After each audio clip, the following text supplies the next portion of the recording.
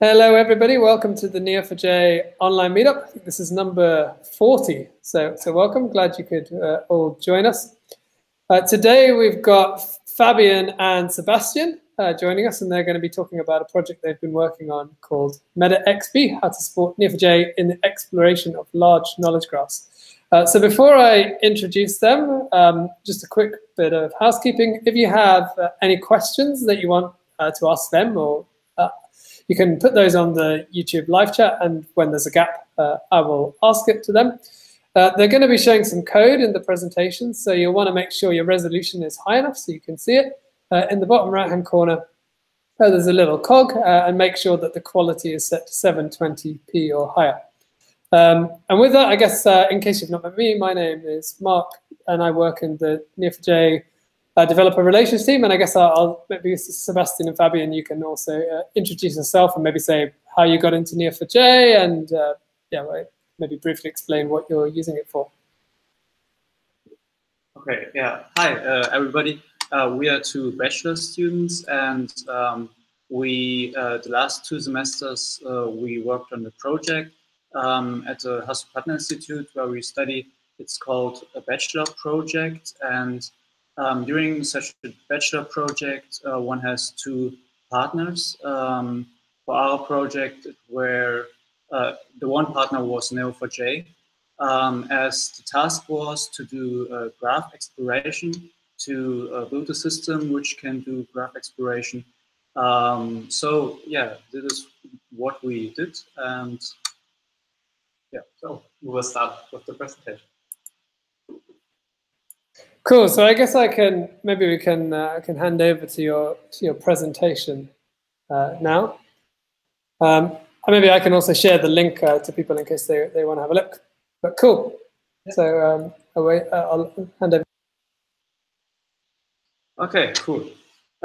Yes, let us present you the system we built and explain it to you. Yes, as I said, we had 2 partners. The one is Neo4j, and the other one, the Helmholtz-Zentrum Munich. They are researching health and environmental issues. So they had a very large biological graph, and a very complex graph. So they searched for a possibility to explore this graph.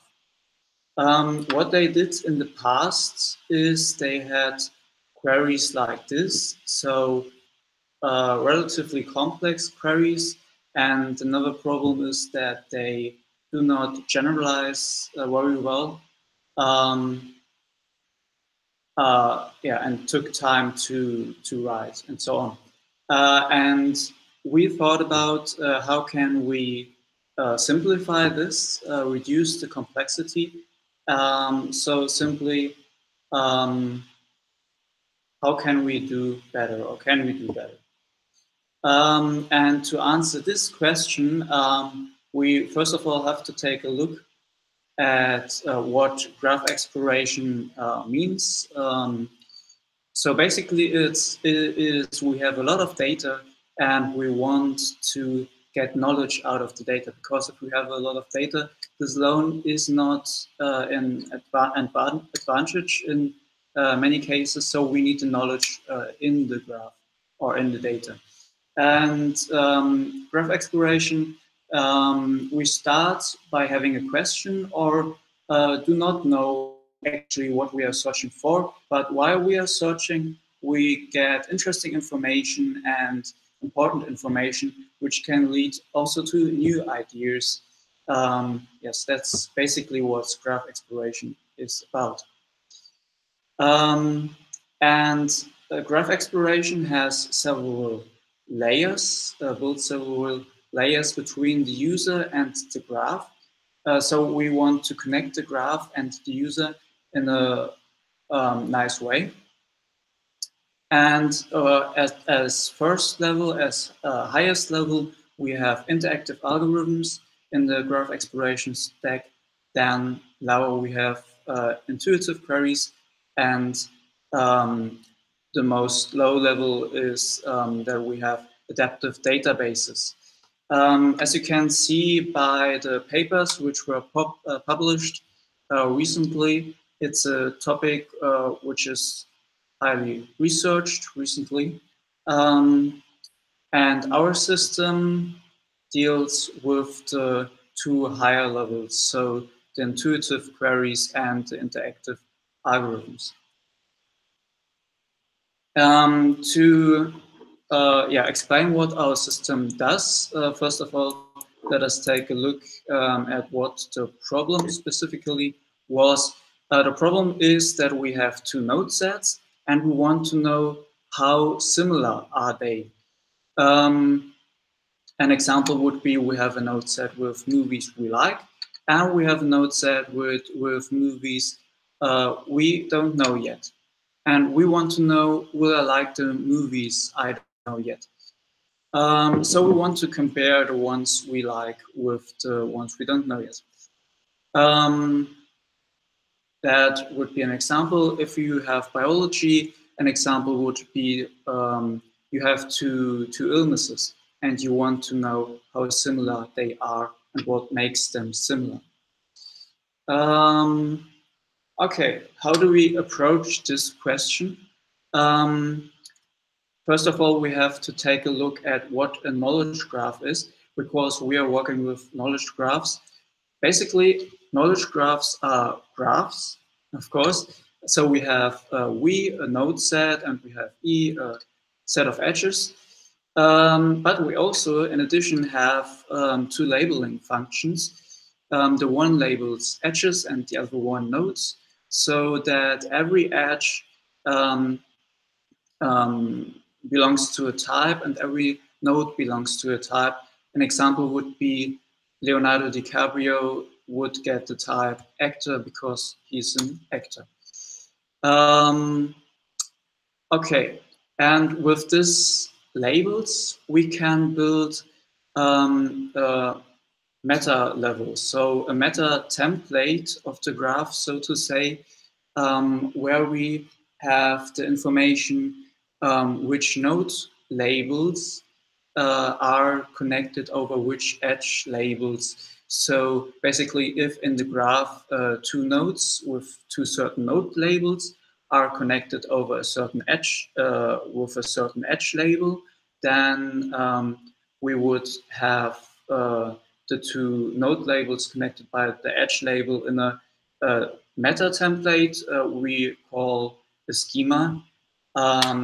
So that would be the schema of the graph, the complete overview over these connections between node labels with edge labels. And more specifically, we can compute meta paths. Meta paths are alternating sequences of node and edge labels. Let us take a look at the example we have here. If we have a graph, for example, and we extract from the graph the path Linus Dingate's mother is Susan Dingate and she employs Paul Portal, then the resulting meta path would be a person is the mother of a person who employs a person, which we, for example, can get out of the graph schema. So the meta template of the graph. And these meta paths are basically a concise representation of content which is in the graph. So we use these meta paths for several tasks in our system. One is that we show the user through meta paths what is in the graph.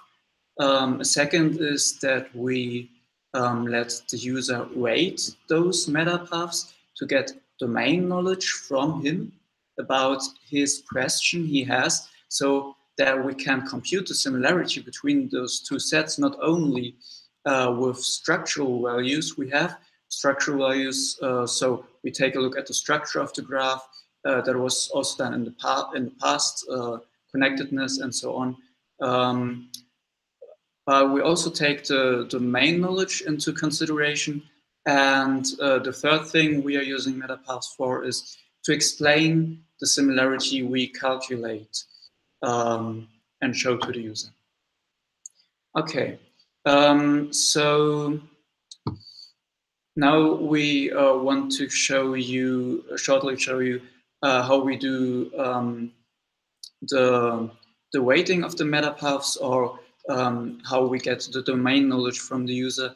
Let us take this example. Maybe we are a movie journalist and we want to write an article about Diane Kruger, but we don't know whether that would be actually interesting for people living, for example, in the USA. So we want to know how famous is Diana Kruger in America. So we have our two node sets, Diana Kruger, and the second would be movies produced in America. For example, we have The Matrix or Pulp Fiction. And what we now do is to compute such meta paths from the graph, from this movie and actor graph, and would, for example, get meta paths like person won an award, which was also won by a movie, or a person acted in a movie which was directed by a person, or a person was born in the same country as another person which acted who acted in a movie. And as you can see from the smileys, the user has an idea of the concepts which are interesting to his question, to answer, for answering his question. So maybe for our question we asked how famous is Diana Kruger in America. The first path would be the most interesting. So the user would rate it the highest, and the other two paths lower. So that's how we get domain knowledge from the user. We will explain this in more detail later. The other thing, as I already mentioned, was that we also have a structural value, which we, for example, get from calculating the connectedness between those two node sets. And we combine those two values to calculate the similarity then. Okay, so now that we have an overview what we do, let us show you the single steps our system executes. Yeah. So first of all, we compute the meta paths. Then we learn a representation of the meta paths, which we need later for certain techniques, as you will see, to use the techniques we need. The step after this is the one where the user really has to work, as he has to rate meta paths, so that we get the domain knowledge from him. And afterwards, we calculate similarity and explain it to him, so that he then can go on further and explore the graph further, create more queries, and so on. The first step of this I will explain, and afterwards the other steps Sebastian will explain to you. Okay, so the first step, meta path computation. Okay, so we want to get meta paths fast. How can we do this? Well, if we compute meta paths directly on the graph, it can get computationally very so we may need a lot of time for this, as the structure of the graph can be quite complicated. And the question is, do we have a structure which is less complicated than the graph itself? And yes, in most cases, the meta template we explained before is simpler than the graph itself. So the idea is to compute meta paths on the schema of a path of a graph. But we have an a problem there. That is that, of course, we lose information if we do not compute it on the graph, but on the schema, which has less information in it.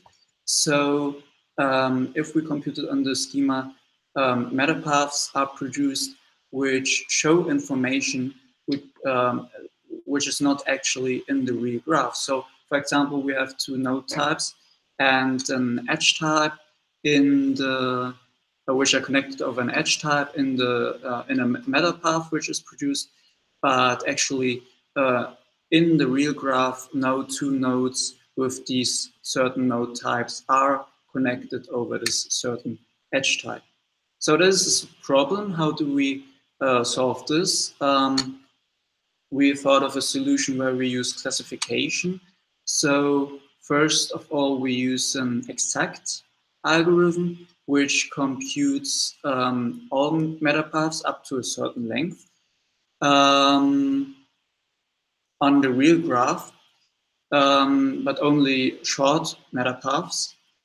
And these metapaths are only metapaths which really exist. So we train a classifier on these metapaths, and then we compute with the algorithm which is faster, but makes mistakes. We compute longer metapaths, and then we use the classifier to classify the longer metapaths, whether they are wrong or right, so to say, whether we should show them to the user or not. And with this solution, we minimize the metapaths which are, so to say, wrong, which we show to the user, and at the same time keep, in several cases, speeds advantages over just using an exact algorithm for a longer length. Okay, so this was the first step, and now Sebastian will explain everything else to you. So after calculating the metapath, we have a lot of data, so a lot of metapaths, but the problem is that they are somehow like categorical features. So they consist out of categorical entities, the node and edge types, and if we want to use any basic machine learning algorithms on it, we somehow need a vector representation. And like it's done in the text embedding community, we also want to derive a vector for this metapath. And to do this, basically, we use techniques from the text embedding community. And in our special case, we needed for in our project for the active learning part and the preference prediction, I will talk in 2 slides about it. And so we are, when looking at metapaths, we have some special challenges. And one is that the similarity isn't clearly defined. We have a very large number of metapaths, as Fabian explained as a problem in the previous step. And there is also a high redundancy in the metapaths because many metapaths share some parts like combinations of node and edge types, which are in many metapaths. So we embedded them after the principle that metapaths which occur between 2 nodes in the graph have some meaning in common. One can imagine the metapaths also as concepts in the graph, representing, for example, different relations between people or like companies and so on. And then if 2 people are connected by the same concepts, the concepts, or at least some of the concepts, have something in common. So in the end, we used the Skipram model, which basically was introduced by the Word2Vec paper with the special addition of subroot information. After calculating this embeddings for the metapath, we can do active learning on that. What's active learning? So active learning is a way to So that the user has to rate all the training data one has. Instead, he just has to label different examples where a label is especially helpful. So in our case, the user rates MetaPath, as you will see in the system description later. But there are very, very many MetaPaths. So the user should only rate some MetaPath, and especially the one where the system gets the most information. So could you explain a little bit for people how you go from having the knowledge graph and what information you're feeding from the knowledge graph into the word-to-vec model? Because I guess people will be most familiar with the idea of I'm feeding sentences into that type of model and getting some output. So how does your approach differ to that? So node embedding techniques would start random walks from all the nodes in the graph and just produce the random walks and feed the random walks as sentences. We want to embed the meta path and also the node and edge types in the meta path. So we are calculating the meta path between two nodes, and that for all edges in the graph. And then we are treating all the meta path which occur between two nodes as one sentence, basically. And each word is one meta path. Yeah, that's our cool. Okay. And yeah, in the active learning, so meta path, there are many. It's very time consuming to rate them, and it's also quite hard because a user has to really think about what this concept means for the question he has in mind, or the question he or she asks the system. And so it's quite tedious to write. And the solution, as I explained, is active learning. And here we ask the user only for labels for very informative paths, so where the system learns a lot. That's modeled probabilistically by some general active learning algorithms. And so we can iteratively ask the user for labels and learn from them. That's the same here as a small diagram. So we would ask the user some questions. Questions are, in our sense, the meta path they should rate.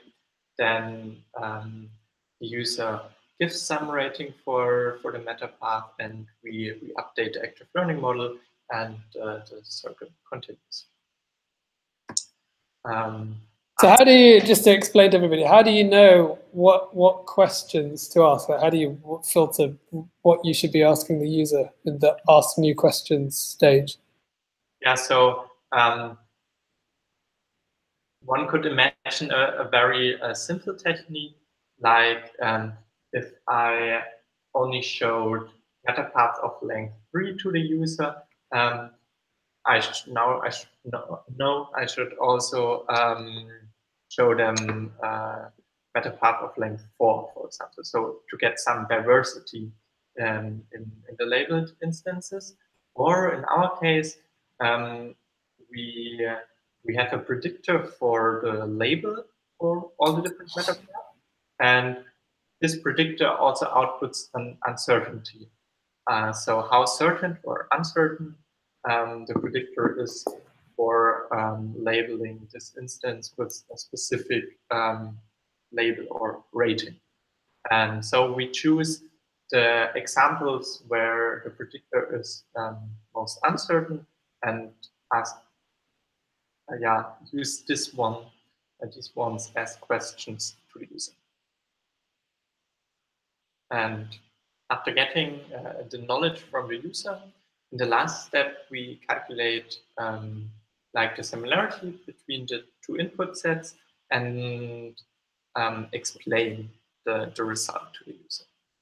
So one can imagine the whole process as, on the one hand, the graph, the knowledge graph, as an input, and on the other side, the domain knowledge from the user, which they put into by writing the meta path, and we get a personalized exploration tool, where the user gets a similarity measure to also compare other node sets.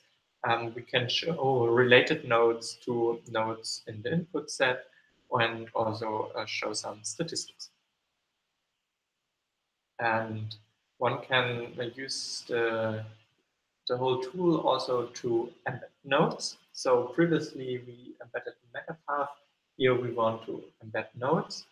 And by using the rating of the meta path, so the domain knowledge, we can change the vectors in a way that they reflect the user ratings. And then we don't only have normal node embedding, but a personalized node embedding based on the preferences of the user. And questions we can ask to the vector space is, how close are different input sets? What are clusters in the data? What are outliers? And also like the related nodes. The whole system is built with JavaScript, Python, and Neo4j as graph database, and all the front-end part we implemented in React. So the node selection, the meta path ordering, and also the result visualization.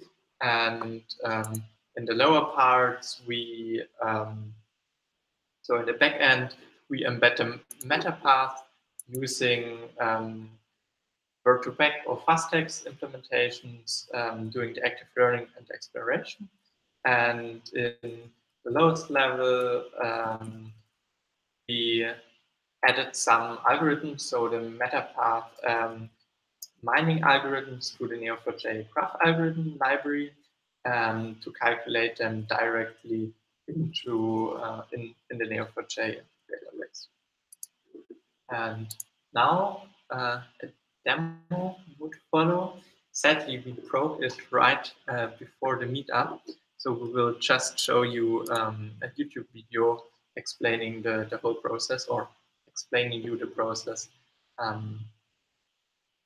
during the video. So we'll just switch from the presentation to the video. Skip through it. We're definitely in an inception now, in a video. So that's the first page, basically, where I think people can also go to your webpage, right, and try and download and try this out on their own data set. Yeah. So all the things are open source, and everyone can try it on its own data set.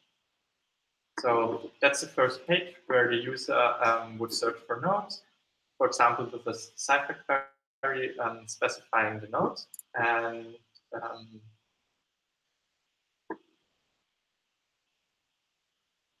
so someone would match for actor in this example and add it to the one node set. So these are the two inputs apart from the meta path rating. Now I put a second cipher query and also run it against the database. We can like select different movies we want to compare with Stephanie and Miranda. And after selecting these two as inputs, we have like a filter where we can exclude some node types and edge types we are not interested in, or we say basically we are interested in all the data in the graph and just select all of them. And then on the next page, the user can rate the different meta paths by clicking on them and move them on the scale up here. So meta path on the right would mean that it's very interesting for the research question one has, or on the left side it's very uninteresting or irrelevant because maybe it stands for concepts which aren't important for other things. And after rating some of them, people also skip. One can either go to the next iteration or to the next page. And next iteration, there the part with the active learning comes in. So the user rated this 5 meta path up here, and so 1 was deleted because it's completely useless. And now, after clicking next iteration, we can do active learning, predict a rating for all the other meta paths, and select the one which are most interesting. And now on the result page, we have a similarity for the 2 different node sets, and then we can explain this similarity by showing the different meta paths which contributed to this similarity and in which part they contributed. And additional information we can show here is how many instances of specific meta path are in the database. So these are the number of instances, and this would be this meta path here, person acted in movie, and so on. And then we can also show some examples from the graph. And as I think one can imagine, it's the complexity of a meta path is on the one hand the length, but also comes from the size of the schema. So here maybe it doesn't mean too much because the graph only consists out of movies, person and movies. But if we look on Freebase or Wikidata, for example, we have very, very rich schemas with up to millions of different node and edge types. So there the meta path would be would be more expressive. And as last point, we can also show similar nodes with how similar they are to the nodes in the input set or to other nodes. So that's basically our system. And switch back to the presentation. So as a small recap to our whole project, what are our experiences with Neo4j? So we heavily use the Neo4j graph algorithms and also extended them.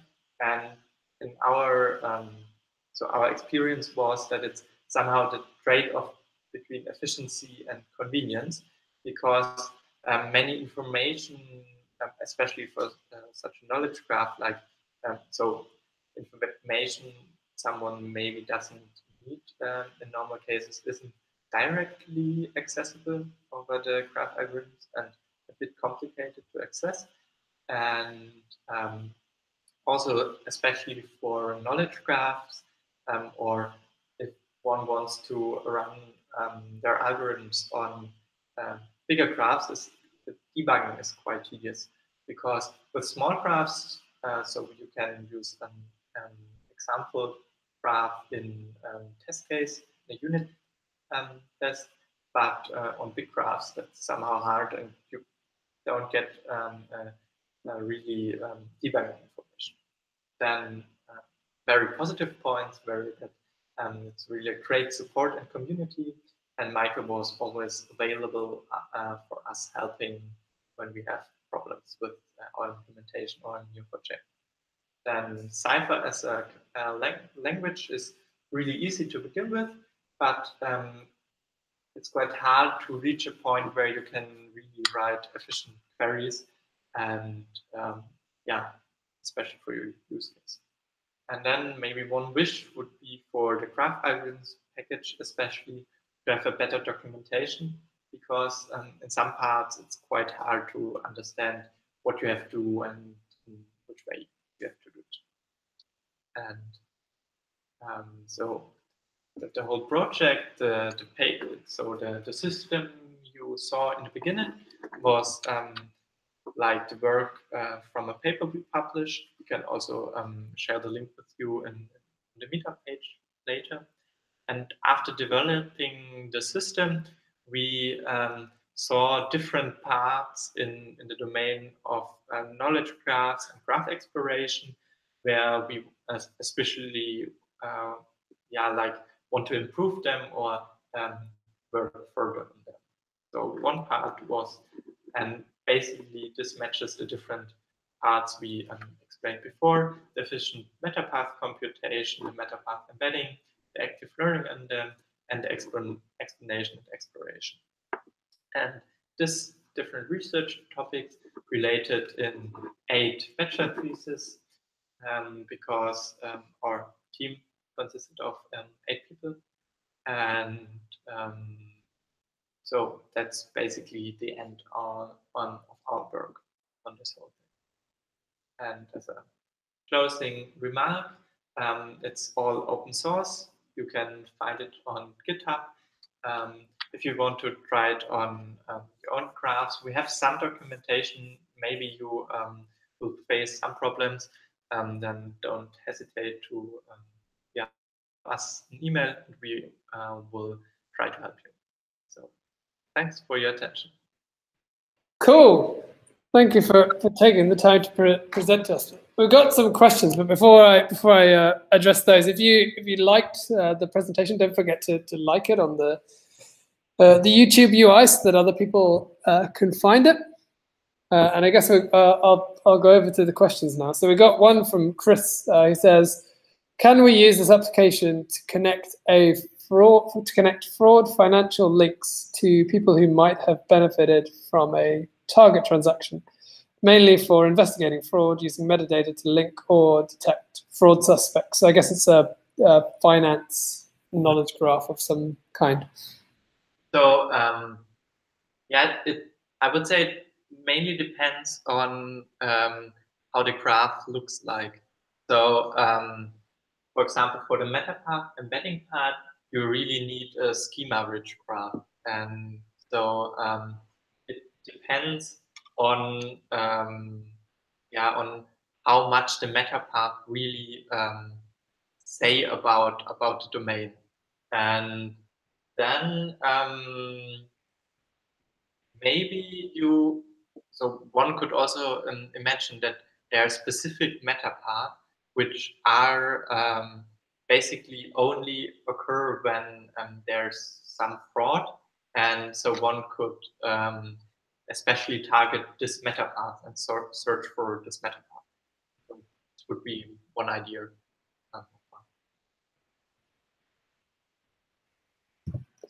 Cool. Hopefully that that answered the question.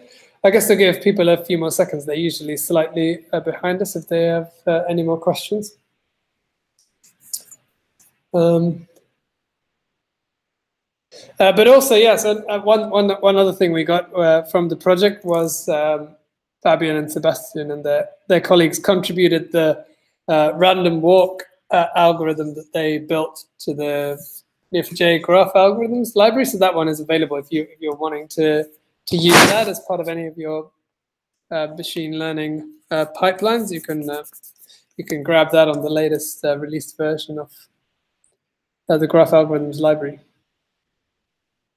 For the finance question, Chris suggests that information would be bank accounts, sister companies, names of individuals, maybe directors of the banks, bank transfer dates, that type of information.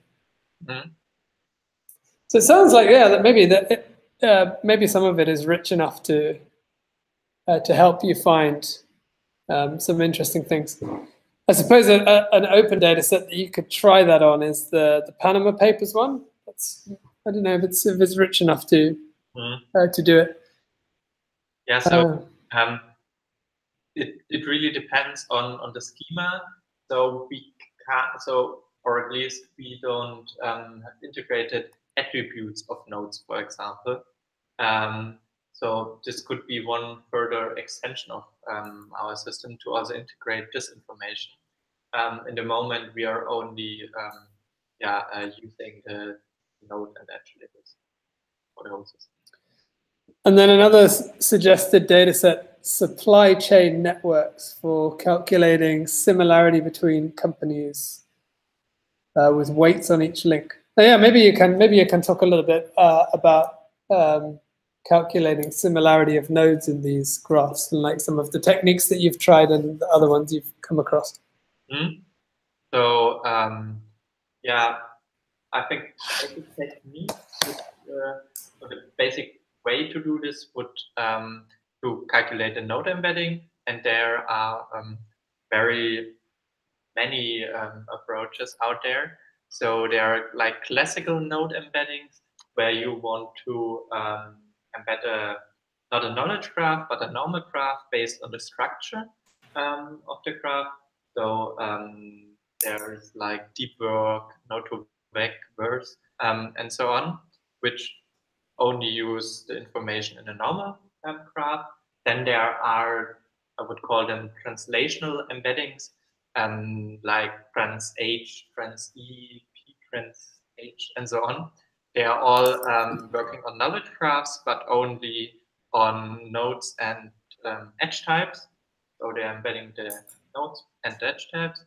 And the other thing we presented, the MetaPath embedding also produces node type embeddings and edge type embeddings, and also the whole MetaPath embedding.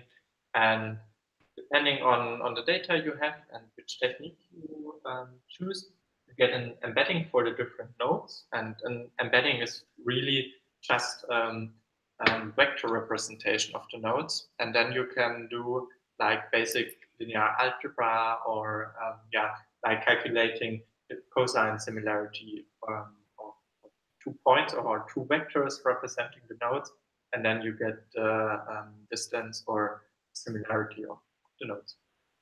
Have you come across any good ways for, so like say you got a graph and you've calculated these embeddings for all the nodes, and you want to know, okay, can I find like the ones that are closest to me in terms of that embedding space?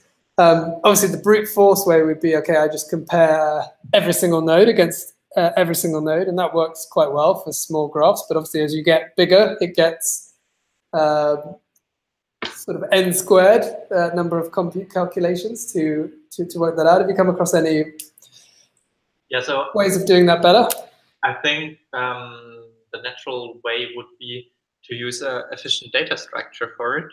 So first calculate embedding for all the different nodes, and then there are some things like an air tree, which is especially designed for like spatial information, and basically the embedding is nothing else.